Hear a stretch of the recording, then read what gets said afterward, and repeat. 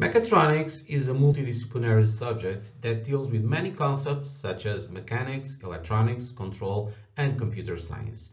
It is very important to have experimental kits in the classroom, both for training as well as for demonstration. In this paper, it is presented an educational experiment that consists of a mechatronic system applied to demonstrate concepts such as prototyping, control, haptic feedback, and the use of different sensor and actuators. The described mechatronic system is based on the use of two identical manipulators, being physical devices commonly used in the industry. The physical components of the manipulators were 3D printed, being the original model of each manipulator the EasyBot Arm Mark II.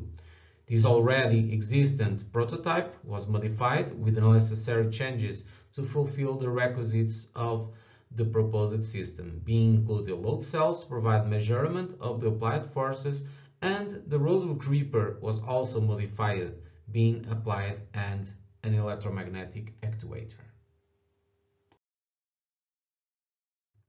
Nowadays, robotic manipulators are vastly used in diverse areas such as goods production, medical surgeries, and handling of dangerous materials. However, in order for the manipulator to be useful, it is first needed to program it to do a required task. This process of teaching the robotic arm becomes a more accessible procedure if it is possible to replicate the desired movements manually. To do this, it is possible to make use of remote control, which provides the possibility to control a manipulator from a distance. Nonetheless, for this type of control to be effective and accessible, it is important that the user acquires a good knowledge of the remote environment. This is usually done with the help of cameras and microphones, which provide image and sound feedback. The proposed prototype aims to enhance this type of remote control for teaching robotic manipulators with the addition of a haptic system. This provides the user with a tactile sensation of remote environment and thus a better control of the robotic arm. The type of haptic feedback chosen for this system was force feedback, which will be made possible using the servo motors on the local manipulator. This will be useful in situations where the remote control collides with something on its environment, giving the user better sense. The system architecture used for this project is presented in the shown figure. The system is composed of two main subsystems, a local subsystem and a remote subsystem. Both subsystems are very similar to one another in terms of components, with the exception of a camera sensor, which is used in the remote subsystem and not in the local subsystem. This camera is connected via USB and is used to provide visual feedback of the remote environment to the local system and thus give a better experience to the user operating the system.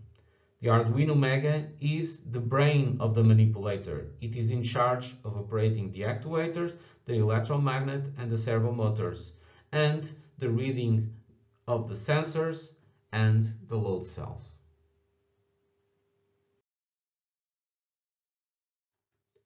The physical components of the manipulators were 3D printed, being the original model of each manipulator the EasyBot Arm Mark II.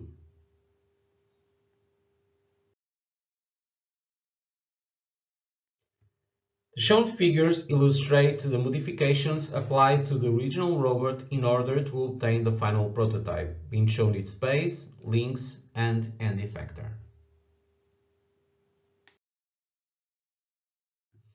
In every control loop of the local arm, an updated value for the load cells measure is calculated. If the values taken from the remote load cells have different signs from the local ones, it means that there are forces being applied in both arms opposing one another and therefore some sort of haptic feedback must take place. As a way to demonstrate this functionality, 3 plots are displayed, one for each joint. The purpose of showing these 3 series is to demonstrate that when there is a force strong enough applied in the opposite direction of the movement, the joint does not continue moving, even though the user keeps forcing the joint. This indicates there is a constraint in that movement and therefore the user becomes more aware of the remote environment. This paper proposed a system intended for teaching remote robotic manipulators. As future work, the authors intend to explore the use of the proposed prototype in different educational contexts.